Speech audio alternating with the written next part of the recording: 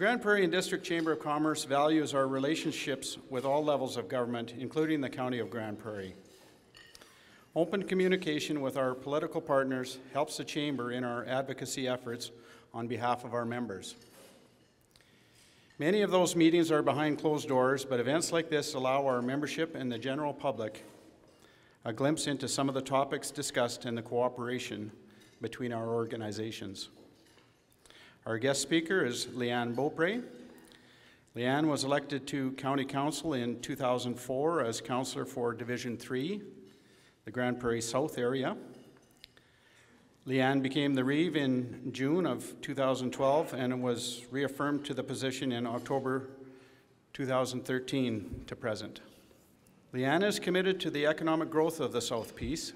She is past chair of the Board of Directors of the Community Futures, an organization dedicated to helping business and business owners, youth, and communities to diversify their local economies.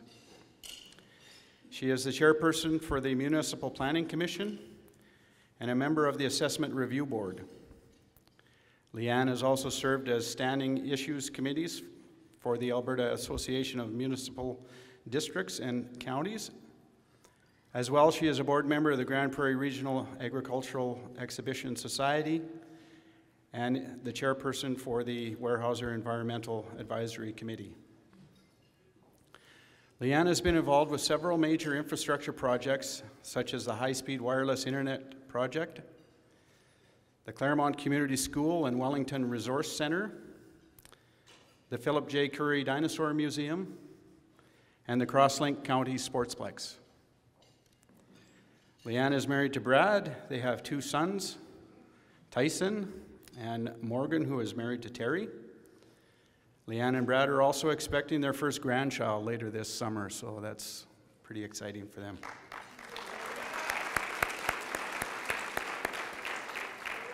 On that, ladies and gentlemen, please welcome the Reeve of the County of Grande Prairie, Leanne Beaupre.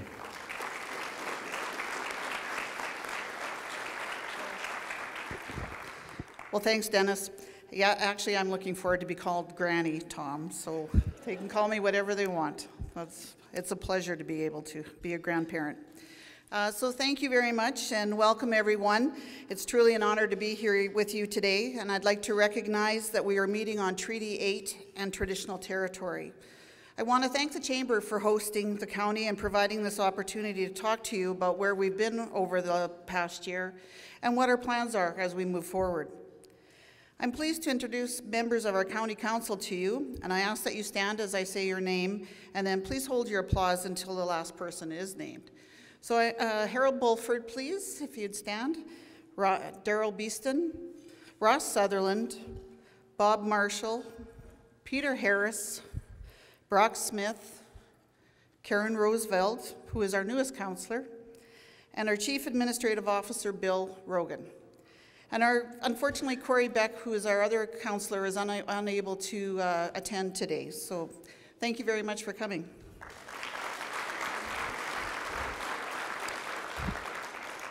Also with us today is Chris Workington, Member of Parliament for Grande Prairie Mackenzie. If you just give a wave, Chris. And we're fortunate to have 2 of our provincial representatives with us as well. MLA Grande Prairie Wapiti, Wayne Drysdale. MLA Grande Prairie Smoky, Todd Lowen. As well as from the west part of the county, Chief Eugene Horseman from Horse Lakes First Nations. Thank you. And I welcome all the other council members from all of our other neighboring communities as well. I'd also like to recognize our staff, the county staff that is, for work that they have due, and some of them are with us today. And I also want to start off this afternoon by paying tribute to county employees in all of our neighboring communities, for coming together to help for people of Fort McMurray and the communities of High Level, Little Smoky, and that were also impacted by wildfire. County staff, as part of Grande Prairie Regional Emergency Partnership, GPREP, a partnership of 6 local communities, were actively involved during this critical time. Our local municipalities joined forces with other Alberta communities, And what we saw was Alberta at its finest, at one of its most challenging times. The way in which people came together was truly an unbelievable show of compassion and really speaks to the kind of province we live in, the kind of people that Albertans are, and certainly the kind of people we are here in the North. I ask you to join me to thank all of those who were involved in responding to this crisis.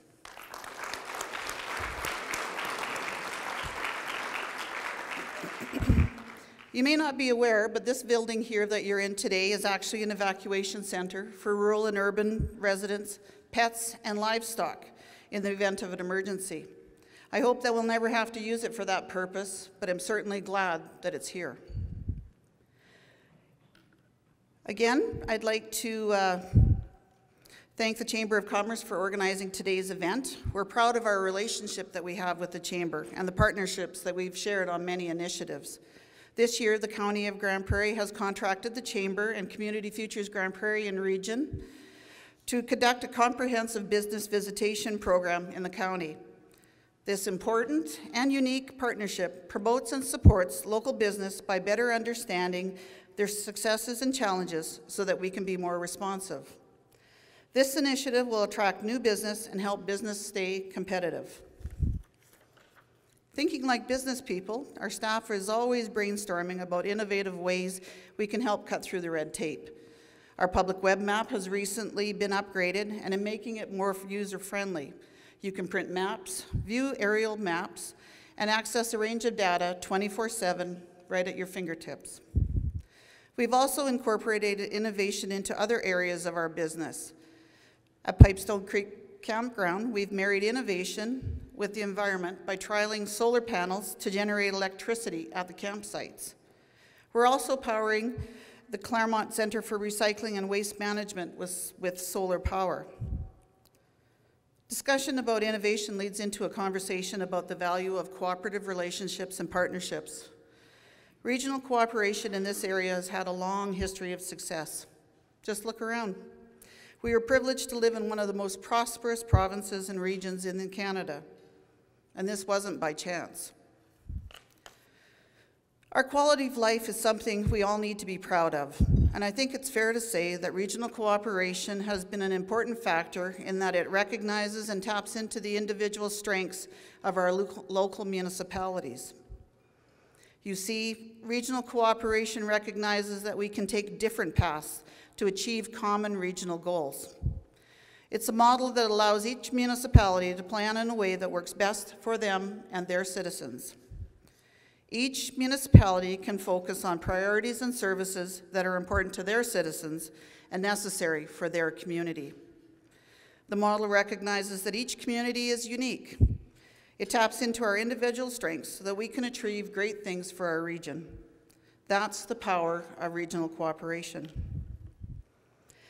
Now, we at the county understand the challenges that many people in this area are facing as a result of the economic downturn. People have lost their jobs, companies are cutting back, and we know that families and individuals are feeling the impact. During the County Council's budget deliberations in April, I can assure you that this was the top of mind for our council with every decision we made. We are fortunate to live in an area in a diverse economy. Our forestry and agriculture sectors are strong, and the energy sector is stronger in our region than other areas in the province. Housing starts and building permits in the county are steady. Though down from last year, the kind of growth that we had in 2015 is not sustainable and puts a lot of strain on infrastructure and services. Our current slower but steady growth is certainly more sustainable over the long term. It's important that the county continues to make it attractive for companies to do business in this area.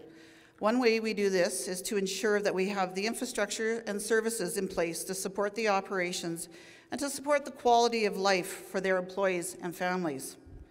This means budgeting responsibly, and investing responsibly so our area grows and prospers. We know that fair property taxes are important to our ratepayers. I commend Council and administration for being able to keep residential tax increases low by not raising our mill rate and only capturing the market value and growth of 2%. How do we do this? Well, we keep our taxes low by being prudent and smart with spending on our investments and in our daily operations. In this economic environment, our focus is on the necessities. In our recent budget, we were able to find cost savings of over $4.4 million in road construction projects and fuel. That's through planning and prioritizing. This brings me to a discussion on linear taxation. We are very pleased that in May, the province announced that it will keep linear revenue in the municipality in which it is collected. The province has encouraged municipalities to share linear revenues through cost-sharing agreements. We agree. This is a collaborative practice that the county has had long in place with the city, our local towns and villages, and Horse Lake First Nation. The reason why most of these taxes are collected by rural Alberta is because most linear infrastructure is located in rural Alberta. About 75% of the roads, 60% of Alberta's bridges, as well as pipelines and utility lines. And so as such, rural municipalities receive the majority of this revenue. Rural municipalities, including the County of Grande Prairie, are challenged with significant and escalating costs of maintaining, repairing, building, and rebuilding this infrastructure, which is strained or damaged by the industry. And we don't have the population base to cover it. Population tax base to cover those costs. In addition, rural residents can be adversely impacted by the effects of industrial activity. They deal with the noise, the smell, the dust, land that can't be developed, and so on. This industry is vital to our local economies as well to Alberta's economy as a whole. And so is this infrastructure that supports it. Industry and agriculture rely on these roads and bridges to get their products to market. Those who make their living from these industries and those who travel on these roads every day to go to school, to work, county and city residents, and travelers who happen to be going through our area rely on the county to ensure that infrastructure is maintained and safe. The county has about 3,700 kilometers of roads in comparison to about 500 in the city of Grande Prairie. And we have 317 bridges, the highest number of bridges of any municipality of the province. This year, Council invested $21.2 million into road construction projects. In the next 5 years, we'll be required to spend over $30 million for bridges, upgrades, or replacements. The province currently doesn't provide any funding for these bridges.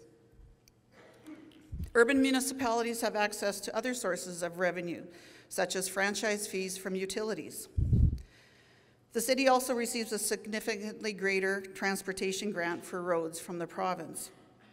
In addition, for 20 years, through a revenue sharing agreement, the RSA, the county has annually paid the city to reflect the use of city facilities by county residents.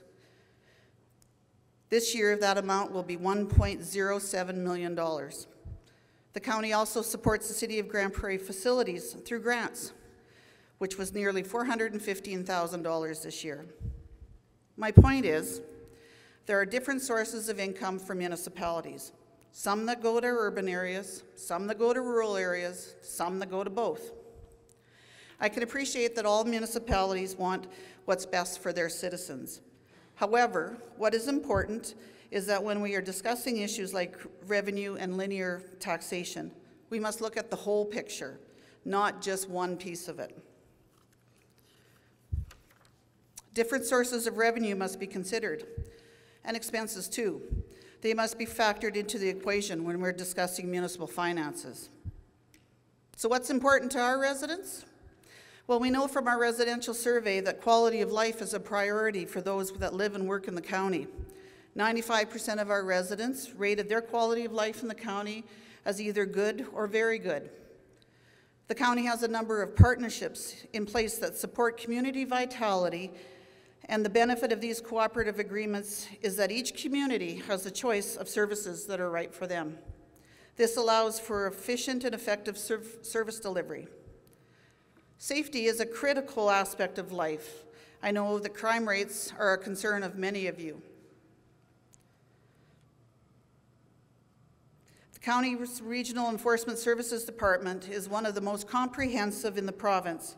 It consists of 4 separate units and includes 5 enhanced RCMP members, which of the county and funded another member, new officer this year.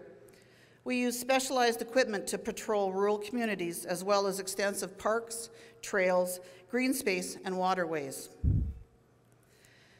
We also have 5-year agreements with Hythe, Wembley, Sexsmith, and the MD of Greenview to provide peace officer and animal control officer services, as well as a 5-year agreement with Saddle Hills to provide animal control officers. We work with many of our neighboring municipalities in the area of emergency response and firefighter training, supporting a safer region for all of us. Our partnerships vary and are based on the individual needs of each municipality. And all communities in Northwest Alberta just signed an emergency resource agreement to provide services to one another in case of an emergency. This year we contributed $500,000 to the town of Sexsmith for a new fire hall. Our support builds on the strong partnerships that we've had with the town over the years. It plays a key role in ensuring we continue to meet growth and demand throughout the county. The county has had an agreement for over 23 years with Horse Lake First Nation to provide emergency response, and more recently, firefighter training. It benefits everyone when we have trained personnel in different municipalities who could support one another during those times when we need that extra help.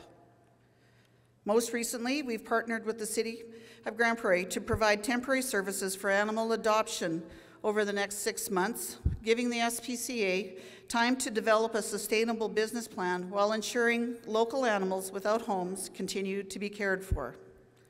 Animals can be adopted at our current facility where staff deliver pound services. You've seen numerous examples of how we tailor agreements with other municipalities based on each one's unique needs. These needs change, and through our agreements, we're able to be responsive to those changes. Quality of life also includes creating healthy communities. In 2016, over $5 million was directed into funding local recreation, culture, and nonprofit organizations within the city, the county, the region for programs and operations. That includes the Grande Prairie Public Library, local small urban community libraries, the Grande Prairie Museum, the Philip J. Currie Dinosaur Museum, and many more, including non-for-profit organizations like STARS, Odyssey House, and Serenity Place. We're investing in 2 softball fields at the Crosslink County Sportsplex. This addition will add to the overall capacity of the ball community by alleviating league play on city diamonds. And as part of our commitment to the provincial trail system, by the end of Phase 2, the county will have invested over $1 million to develop the Wapiti Dunes trails. These trails will eventually link the county, city, and MD of Greenview networks. We are part of a regional recreation master plan, which will coordinate regional recreation facilities, and which has also recently been released to the public for consultation. And we support recreation in rural areas and small urban communities, where these recreation centers are the heart of the community. Bezanson Community Center, Rio Grande Events Center, Teepee Creek Ag Events Center, Claremont Agricultural Society Adventure Park, Evergreen Park, and Nighthawk Ski Hill are some of those that we have funded. We see a direct connection between quality of life for all ages and the work of our Family and Community Support Services Department. This year we had an increase to the FCSS funding from the province. That's good news. And as this funding reaches more mums and babies to children in preschool, to seniors requiring home care. And we're pleased to welcome Hythe FCSS and provide services in their community. We also have contracts with Beaver Lodge and Wembley to provide services and home care support. The well-being of our residents is also dependent on having good health care. The County of Grande Prairie, along with Beaver Lodge Heights, Sexsmith, Wembley, and Horse Lake First Nation, make up the South Peace Physician Attraction and Retention Committee. The goal is to attract physicians to practice in the county. The county provides a $10,000 incentive to any doctor who starts a practice here and stays for 3 years. We're also lobbying the provincial government to open a clinic in Claremont and to replace the much-needed Beaver Lodge Hospital, as well for the early completion of the Grande Prairie Regional Hospital and Education Center and the radiation vaults, as well as the cancer clinic. The county is growing. People are moving here. Companies are locating here. We need smart growth and sustainable growth, and that means careful planning today to manage our footprint. Claremont is an example of smart growth. It's being developed as a sustainable, high-density community that brings business and residents together in a planned way that manages development, reduces infrastructure expenses, and considers our environment. We have in the county some of the best and most productive farmland in the world. We have a responsibility to manage and properly manage that land.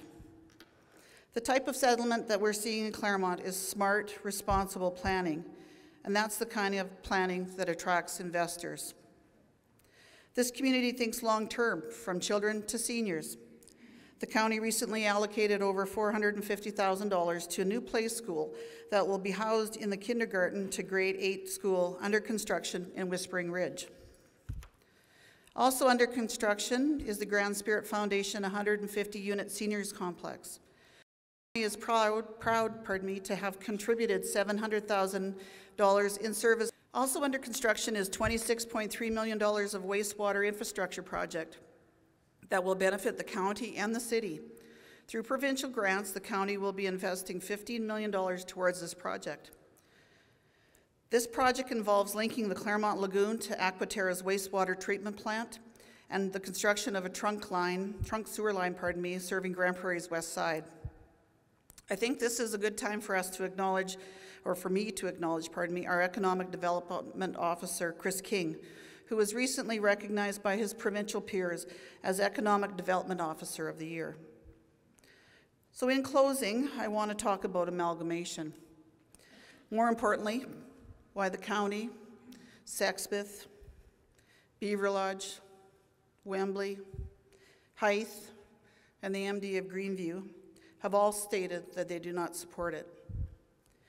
What we do support is working together to address region-wide solutions for municipal challenges, while respecting the autonomy and decision-making of individual councils. Councillors that sit on these councils are close to their people, and they know their communities best. These individual councils have many strengths, and part of that strength comes from the politicians that are accessible, excuse me, that are accessible and are in touch with the local needs. The county conducted research to look at amalgamation cases studied across Canada. What we wanted to see was, has this worked in other communities? Evidence was very clear that in many cases, involuntary amalgamations do not reduce costs or improve efficiencies. In fact, in most cases, the potential benefit put forward by those favoring amalgamation failed to materialize. Some Canadian communities are now looking to de-amalgamate because they simply cannot deliver services in a cost-effective manner. Just a few months ago, the Fraser Institute released a document with the same findings. Larger bureaucracies incur much greater costs than smaller districts, where governments enter into cooperative agreements with other municipalities. Municipal partnerships and cooperative agreements make sense on a number of levels. They give municipalities the autonomy to make fiscally responsible decisions that are right for their communities. They promote prosperity and vitality for the whole region. When I look at this region, I see many, many successes. Regional cooperation and partnerships have played a great role in that success. So in closing, I want to thank you all for joining us today. I also want to wish you a very safe summer season. And I encourage you to get out and try some of our campgrounds, recreation areas, and culture that we have right in our backyard. And thank you very much for listening to my inaugural address here today for the county.